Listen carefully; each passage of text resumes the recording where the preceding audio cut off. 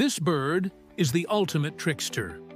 Cuckoos lay their eggs in the nests of other birds, letting other parents raise their chicks. The cuckoo bird lays its eggs in the nest of a different species of bird. And because the cuckoo egg is the same color as the host egg, it's very hard to tell the difference. So the unsuspecting host parents will raise the cuckoo chick along with their own. But there's one big problem. The cuckoo chick is a chick. It's a baby bird that has not yet learned to fly. So when the time comes for the host parents to feed the cuckoo chick, they have to catch it before it flies away. And cuckoos are fast. They can fly up to 60 miles per hour. So the question is, does the cuckoo chick get caught? Well, sometimes.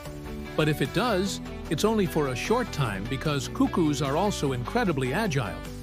They can make quick turns and sudden stops, which makes them very difficult to catch. So this bird is not just smart, it's also sneaky. Subscribe to Animania for more animal facts.